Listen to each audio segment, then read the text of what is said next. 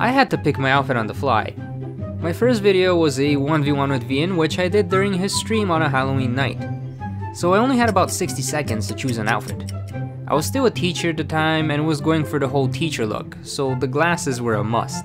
The shirt looked a lot like a shirt that I used to wear often while teaching, and the plum casuals? Well, I like Object Shredder, and out of all the Object Shredder shoes that I had, the plum casuals looked the most teacher-like. As far as the color goes, that was all RNG.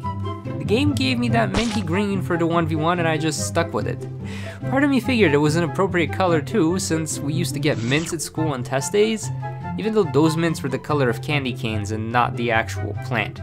But yeah, so that's how I got my Inkling's outfit and hair color.